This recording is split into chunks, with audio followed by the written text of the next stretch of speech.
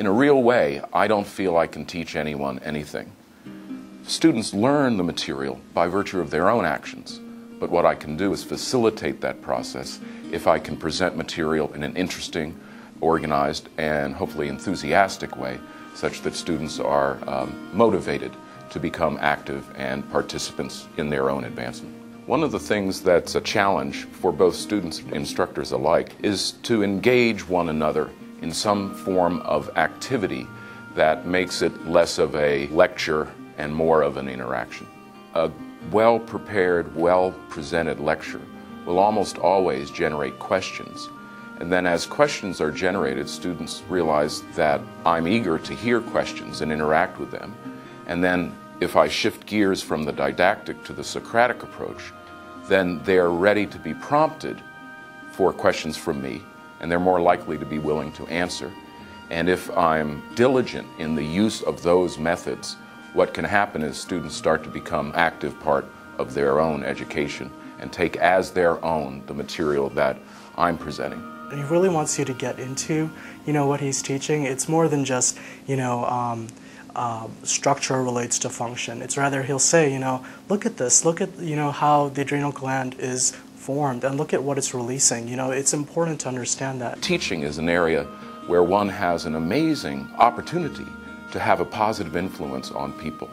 How often in society does someone have the chance to meet 3 times a week with 120 people and engage in intellectual discourse about a particular topic? It's an opportunity that is basically unparalleled, and I take it as an obligation, given that opportunity, to do it to the highest level that I can possibly do it. Imagine a species where individuals have a given body size, and the body size of members of the competing species is 10 times the first species' body size. How many individuals of the first species would it take to equal 1 individual of the second? The second's 10 times larger. We'd need how many of the smaller species to equal 1 individual of the larger species in terms of resource use? 10, right.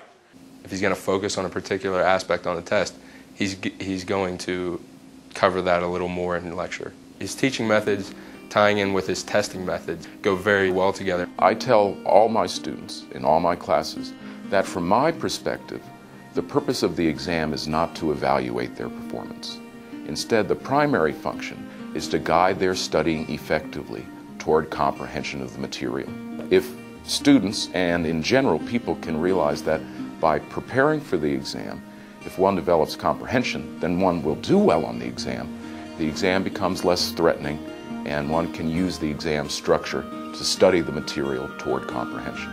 He's so enthusiastic, and he's so excited to teach everyone things and to explain things that he knows to his students. And I think that really sets him apart from anyone that I've ever had for any lecture.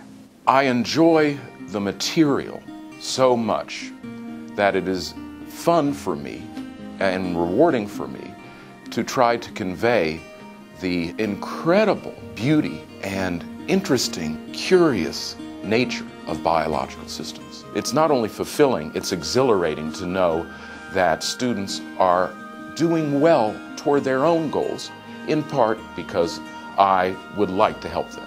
That's a feeling that's unparalleled in my experience.